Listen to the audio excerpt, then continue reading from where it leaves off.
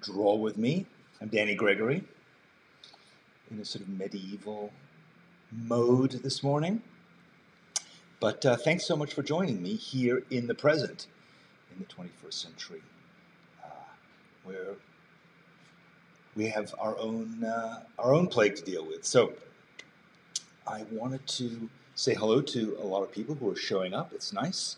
Margaret and Debbie and Thistle, hello, and Lenore, and Lisa Wrinkle Bell, Timmy Karapidis, Christina Andrews, Krista Stewart, and many others. It's so nice to see you here. Morgan, hopefully you're here too. Morgan had her birthday this week, a couple days ago, and she is, well, she's the same but slightly older. So I wanted to talk a little bit about a thing that was on my mind a bit recently, which is gratitude. I think it's very easy right now to be kind of inundated with bleak thoughts, complaints, fears, anxieties, and to allow those to really kind of define how we're seeing the world right now. And there's certainly ample reasons for that. I mean, there's no question that we have a lot of things to complain about. But I think a thing that we might overlook as we're overwhelmed by these things is what we're lucky to have. And I don't mean this in a Pollyanna way. I don't mean like, gee willikers, the sun will come out tomorrow. I don't mean that, really. I mean that there's an actual benefit to us to appreciating beauty, appreciating the things that are still fortunate in our lives.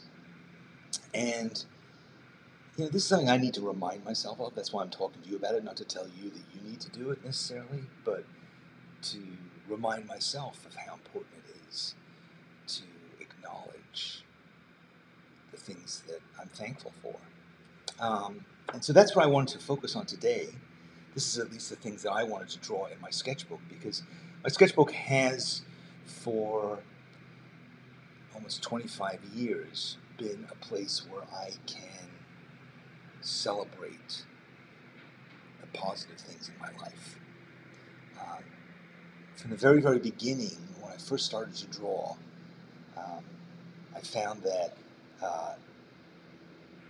stopping to look at what's around me, to look at the things that I have to be grateful for, and contemplating them through drawing was an essential part of my kind of recovery from trauma, from my rebuilding my resilience. And so I find that I need to go back and do this sometimes. And the simplest way of doing that is to simply, while you're lying in bed waiting to go to sleep, think to yourself, like, what were the highlights of my day? What were the good things that happened?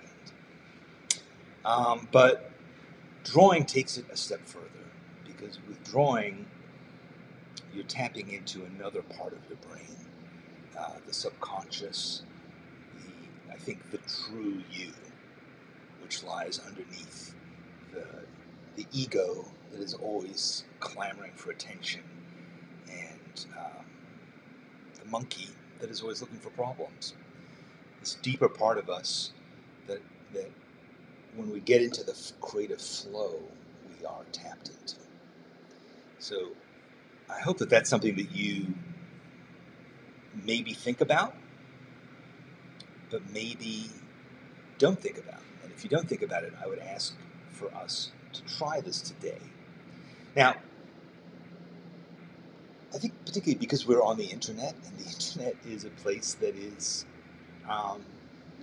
relatively cynical, skeptical, that things can appear mawkish and cheesy if you focus on this sort of thing.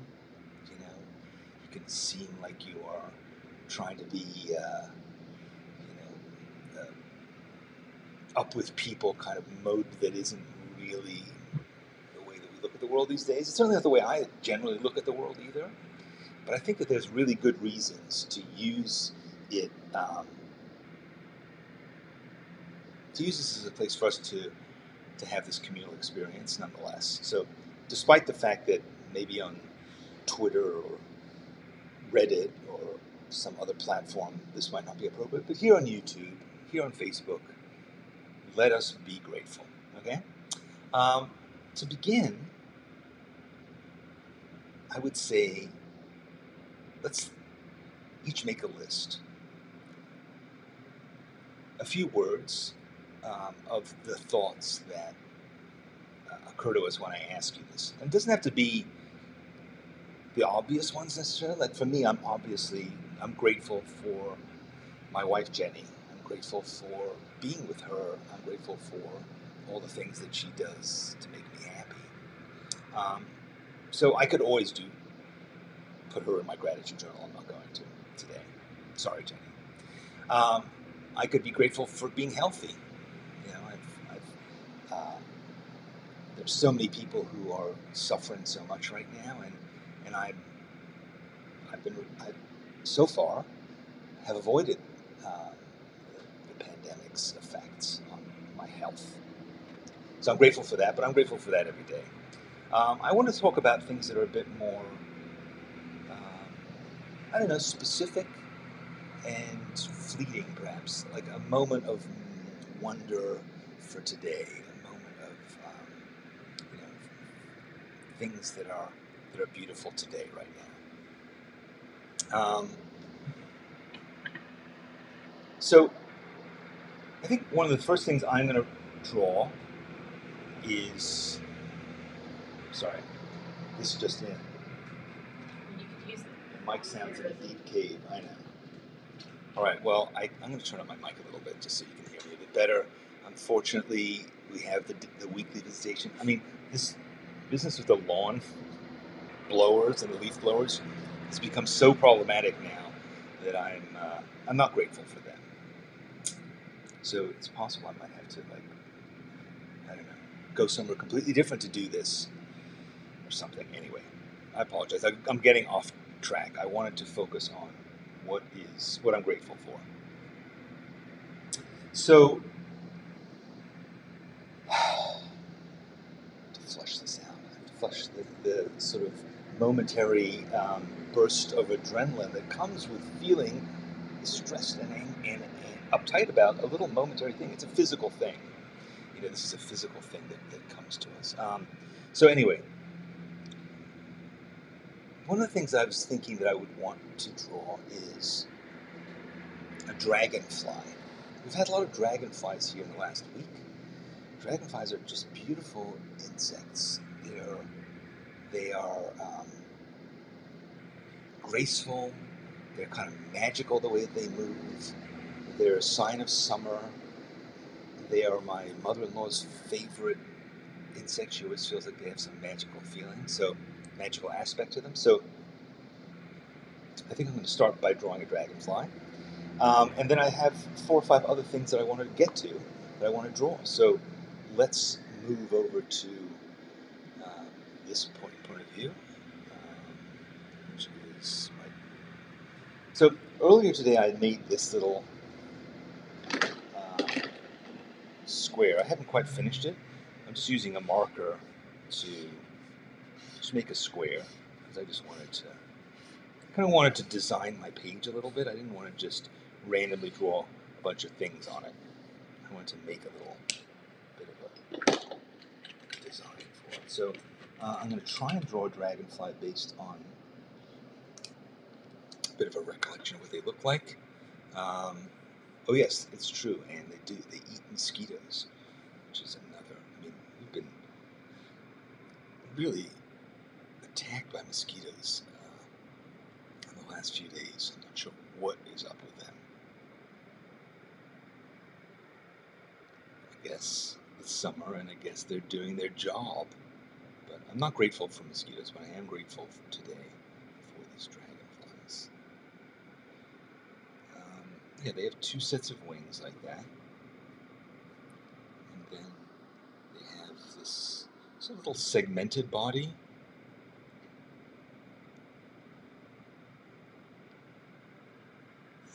Antennas. Um, I actually had a giant dragonfly once that I found. I think we found it in our apartment, which was very weird.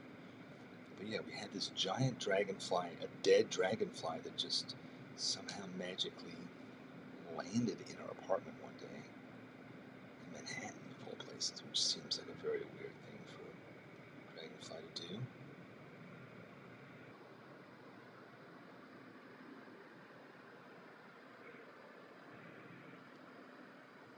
And that's the general idea, right, behind a dragonfly. It's basically a stick with wings.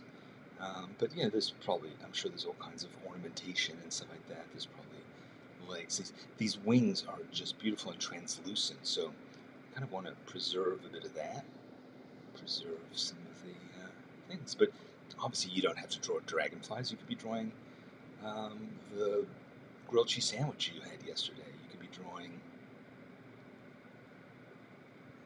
your neighbor's Pekingese dog that barks melodiously.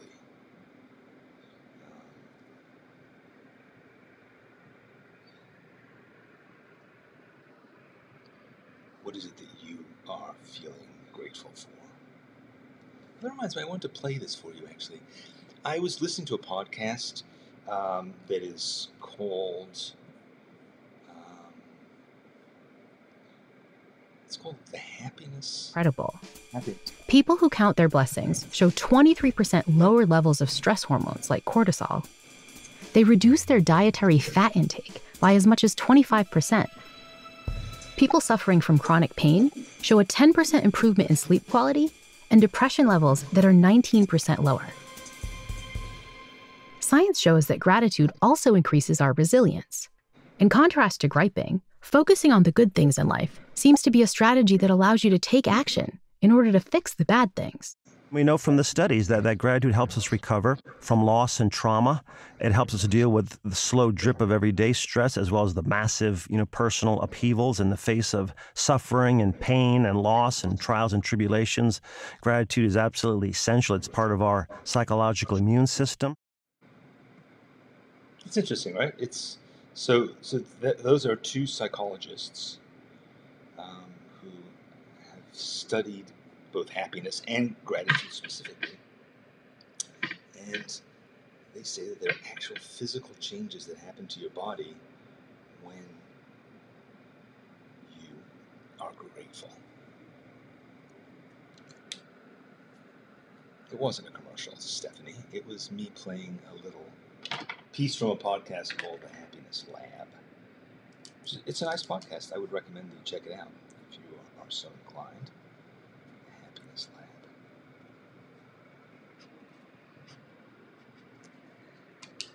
Okay, so I'm going to come back to that guy. He's looking pretty good, though. I like the fact that you can sort of see the yellow through him, but you can also see that it's translucent, so I'm going to keep it that way. All right, so another thing that I was thinking about was, yes, here we go.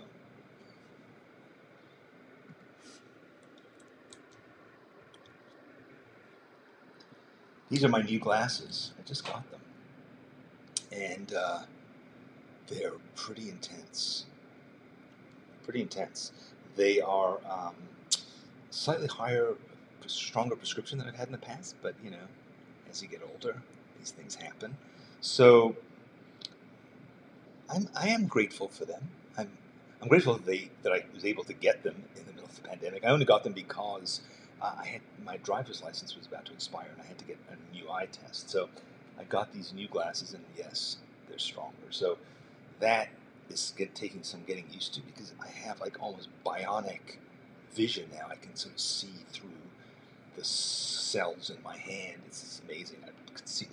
I realize how poorly I've been seeing all this time. So I think I'm grateful for them. I think I'm going to draw them, but I have to take them off to draw them and put on my other ones. So yeah, so I think that's what I'm going to draw next. Is I'm going to draw these glasses.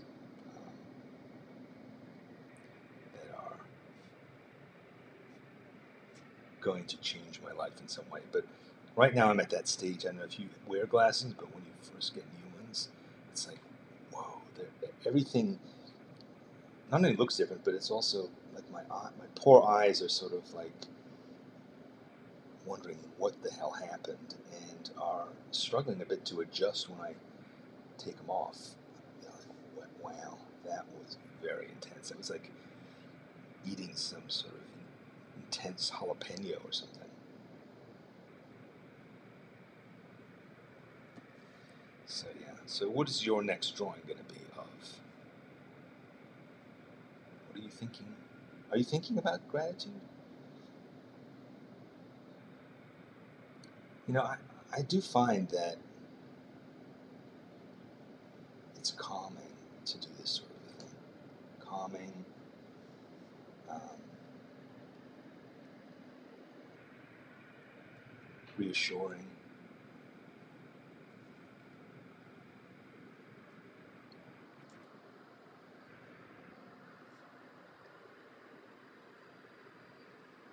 And I think it's also the spirit with which you do it. I mean, I can look at these glasses, I can think, okay, they're a reminder of my ever advancing years. I could look at them as a pain, because it was a bit of a pain, frankly, to get these under these conditions that we're living in. You know, I can look at them as, you know, just one more thing to deal with, one more, what are my glasses, that kind of thing. And, you know, that's certainly a temptation, a tendency. But I think we can also look at them, or I can look at them and say, yeah, like, this is a good thing. Like, I'm realizing, like, actually, these are a benefit to my life. And I can just try and sort of walk away from those negative thoughts that I can associate with these glasses, and instead just try to focus on the positive ones. Be grateful to them for being here. Again, it's difficult to talk about this stuff, right? I mean, for me it is. I was raised by my mother, who said to me once, we were talking about happiness, and my mother is very sure about certain things. And one thing she said was, you know, happiness is overrated, which is one of my favorite things that she said. In fact, I may have that carved on her tombstone when the time comes. So yeah, so I didn't grow up with a natural inclination towards joy and celebration of life's little things. But I did find that when I needed to, like, I really needed that in my life, that it naturally came about. That I realized that focusing on fear and anxiety did not serve me nearly as well as trying to see the glass half full. So.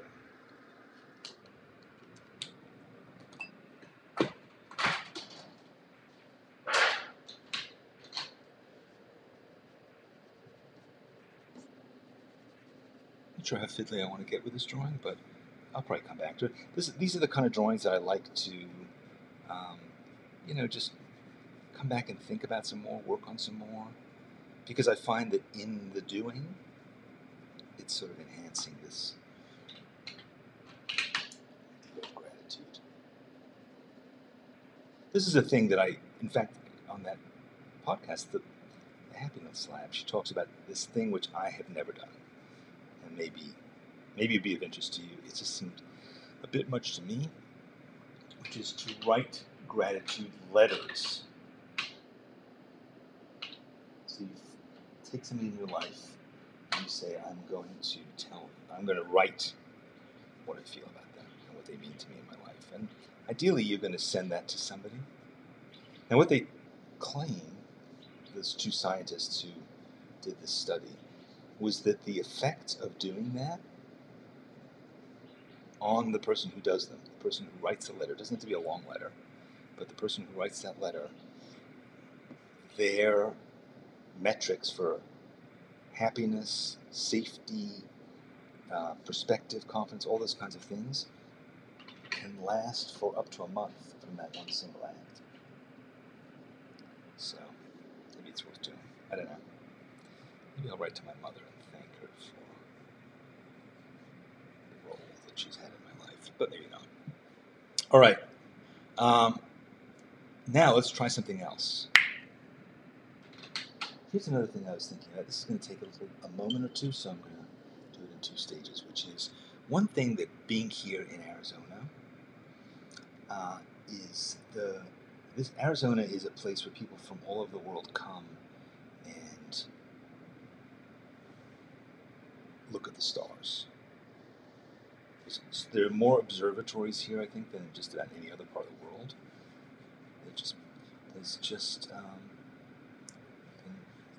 Maybe it's the desert. I don't know what it is, but for some reason, the night sky here is really spectacular.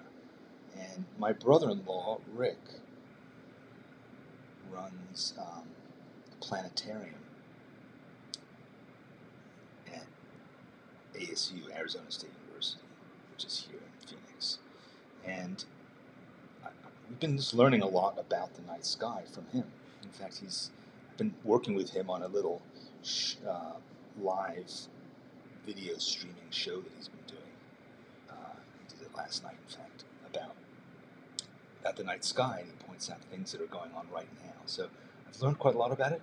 So I think what I'm going to do is I painted this little rectangle here that's going to represent the night sky, and I'm going to just write in something, just make some stars once that dries.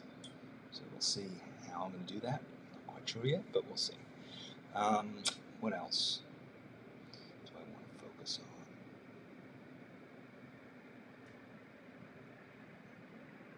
on? My composition is kind of thrown off a bit now. No, Holly, there's no reference photo. We are drawing things that we are grateful for. So I'm assuming you're not going to draw the same things that I'm drawing. I assume you're not grateful for my glasses. Why would you be? But yeah, whatever it is that you're grateful for, that's what we're going to draw, and draw it in any way you want to. So don't follow my lead, follow your own. I was kind of thinking that I might draw my sister.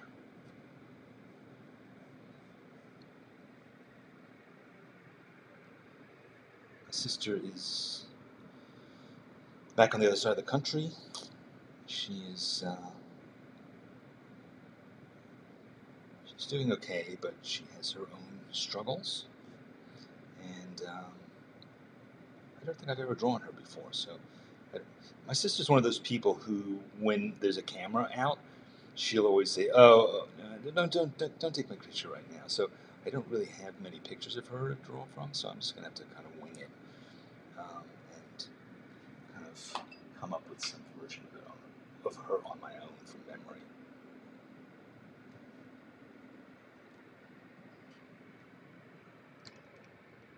Hopefully she's not watching, so I can get away with this.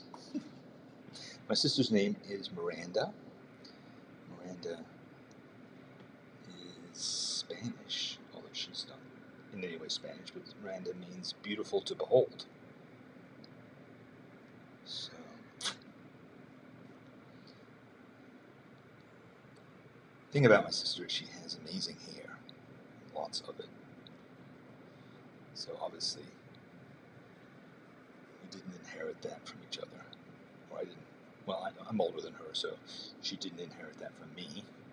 But yeah, she has lots of hair, so I'm going to sort of indicate that.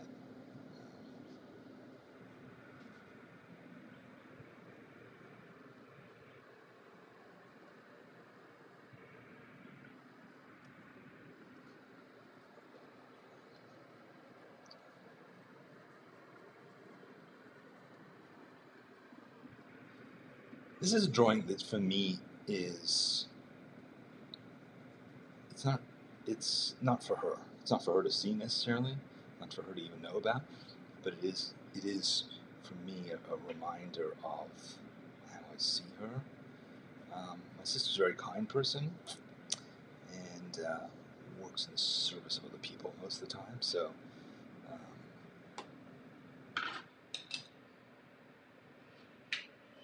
I just want to acknowledge that to myself. She's always been really supportive of me, really helpful to me, and I try to talk to her every week or so. And when I do talk to her, I feel like I can talk to her for a really long time. We have just a fair amount in common, but in many ways we're like totally different. So she wears glasses too. I don't know exactly what her glasses look like, but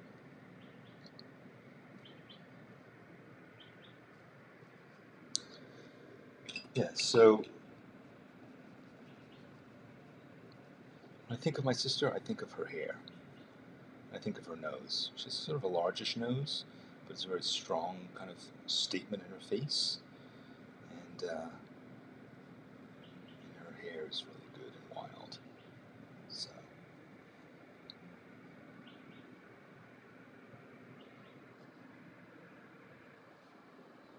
So yeah, so anybody who knows her, don't tell her that I drew her. Because it's not right.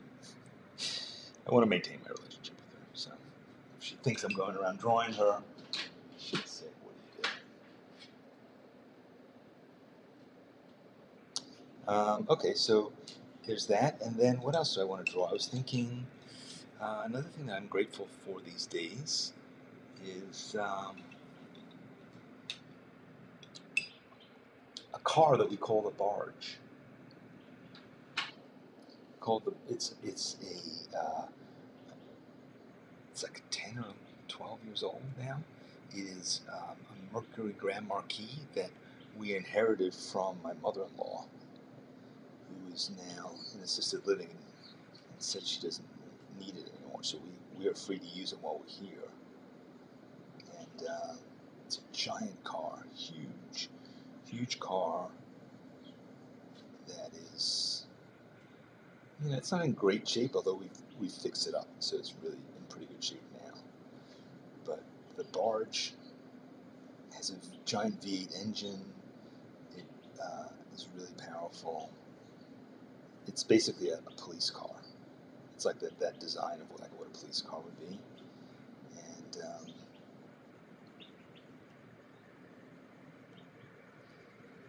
we sort of like it. It's a very unpretentious car. It's the kind of car that an 89-year-old woman would drive, and my mother-in-law is exactly that. So that's the barge. That's going to represent the barge. And hit it up with a little mortar.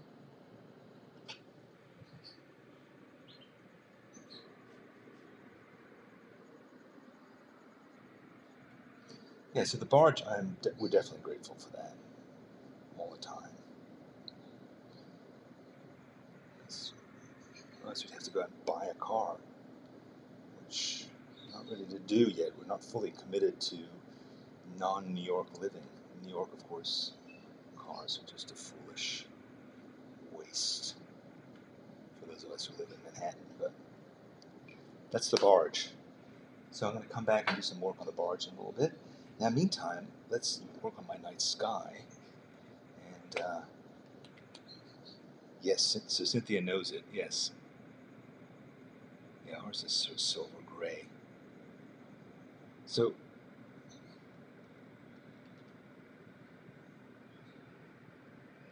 one thing that I've discovered about the night sky here is it's endless. And then there's things like Venus that are really huge. And then, of course, there's the moon that's waning right now.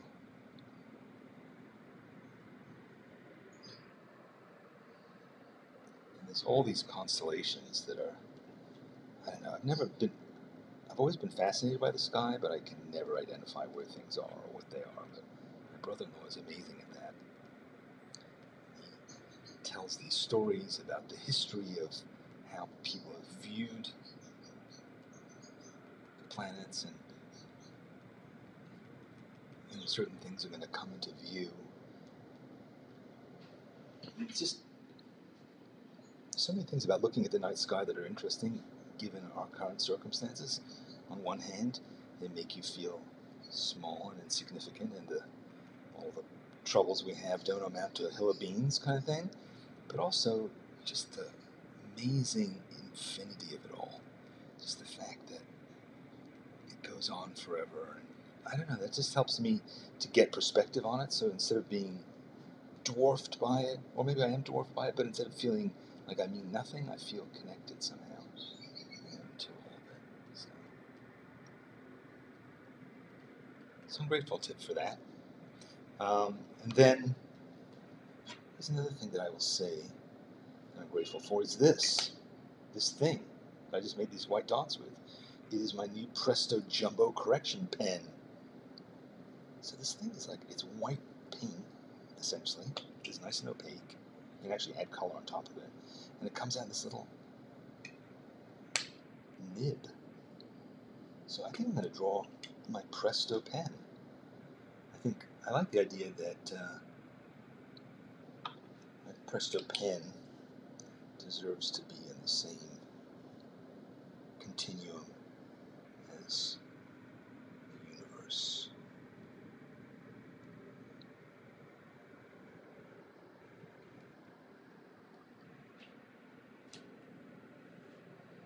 Yeah, I'm really grateful for this pen, because there's so many times when you just need a good solid opaque white. I mean, yes, for corrections, I don't really use it for that because I never make mistakes, but theoretically, if I were to, this would be the way to deal with them. But it's more really for just adding some white when you want it, putting a bit of highlight in an eye,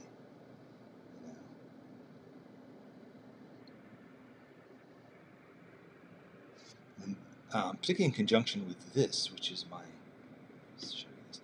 This is my Pentel brush pen. Hey, also Pentel, I didn't even realize that. This is my Pentel brush pen, which is a thing I've been using a lot recently, and it's really nice to be able to add a bit of white after you've done some pentelling.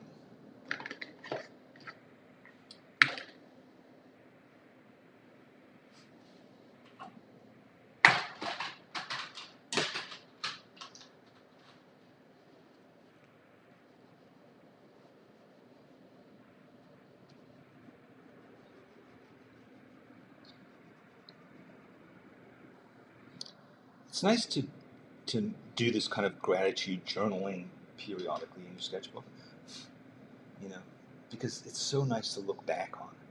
It's so nice to be able to look back and go, oh yeah, I've forgotten about that thing, or that's interesting how much that meant to me now, and it doesn't mean the same to me now, or it means even more, or now I see it differently, or whatever it is. It's just a way of getting this insight into yourself over time that I think is really nice.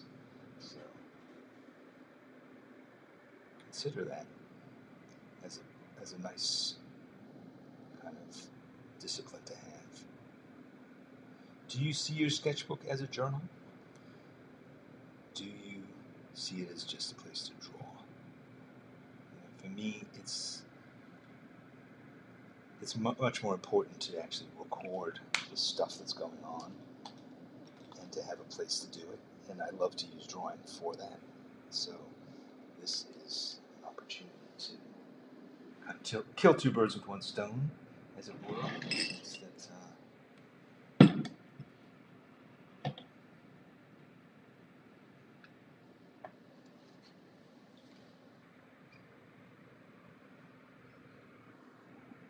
you get to draw and you get to contemplate your place in the world at the same time.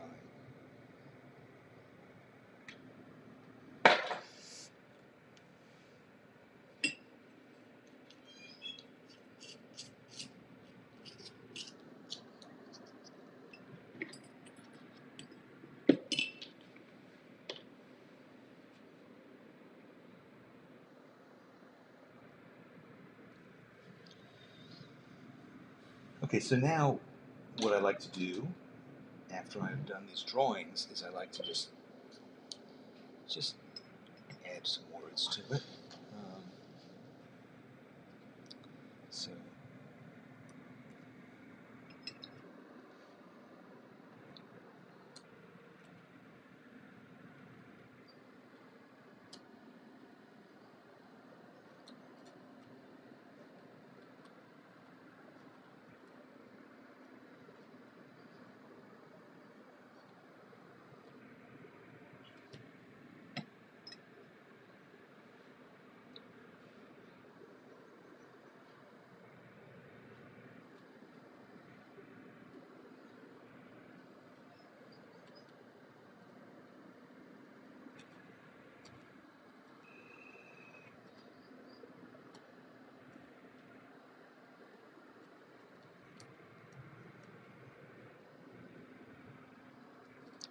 it doesn't have to be a terribly profound thing that you write. It's just a reminder of what you were writing,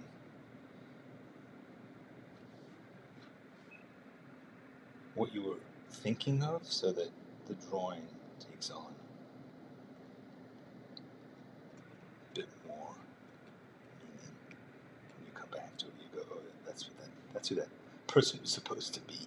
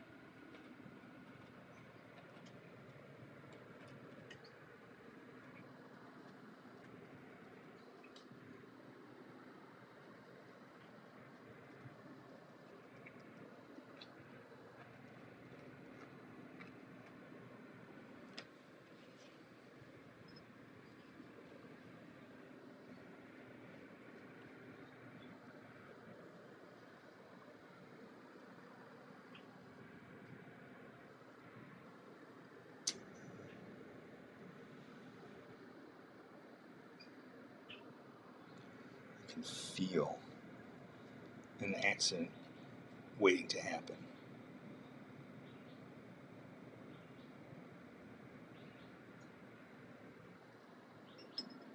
As I smear my ink, but I'll go with it.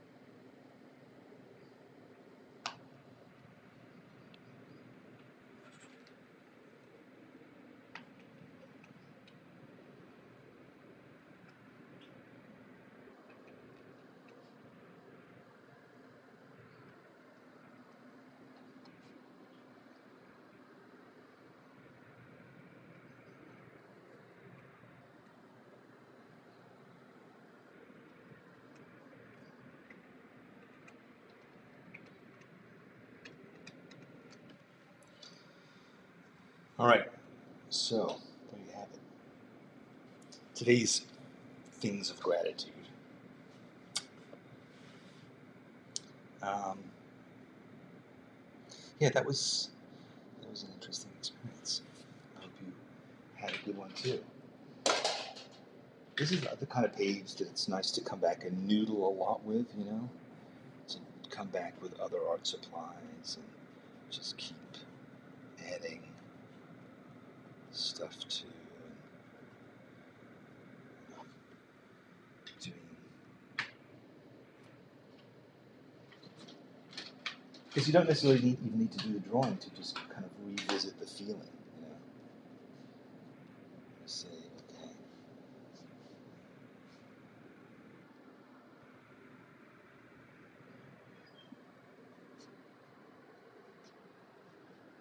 I can just feel my feeling about this car again by just kind of retracing stuff. It becomes like a way of rethinking, re-experiencing. You know, I could come back to this years from now and I could just do a little bit of work on these same drawings and reanimate that feeling that I got of feeling thankful for my life.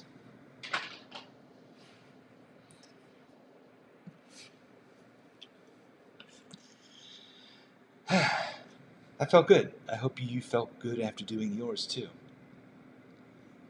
I had a long list of other things that I could be grateful for. Maybe I'll get to those later today, or maybe next time I just feel in that mood, you know, that kind of like, ugh, icky, ugh, everything, dark clouds, Eeyore, you know, Charlie Brown with a rain cloud over his head kind of feeling, and you can just say, no, let me just try and change the channel. You know, I think that to me is the joy of journaling, the joy of drawing, making art, just sitting down with yourself and just saying, you know, let's be here now. Let's be in this moment. Because so often the things that make us most miserable are things that haven't happened, right? We sit around prognosticating, theorizing about what will be. What if this could happen, that could happen. But when you draw something, you're very much in the moment. You could, of course, draw what would be. You could do a drawing filled with dread. I mean, that's been done many times. But you can also, I think, by being in the moment, by being present with your art supplies and your piece of paper, you can also choose to be here now. And to say, you know what, I'm alive. This is fine. I have the time to do this. I'm lucky in so many ways. You know, let's focus on that, and even if it's just for a minute.